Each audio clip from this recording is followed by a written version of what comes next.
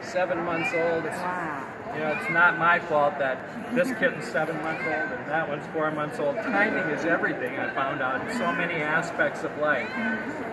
Looked at the age difference and had this guy out, and I thought, beautiful balance and harmony. Wonderful feel to that body. The breadth across the shoulders is beautiful. It is across the hindquarters. I like the muscle that lays on the backbone there. Outstanding style to that head. Tiny little ears that are placed well. Great expression. I like the distance between those eyes, that short stem nose, the breadth down here in the muzzle area, and the presentation. And I got to give a lot of credit to the folks who breed white cats. If a white cat lived in my house, it wouldn't be white.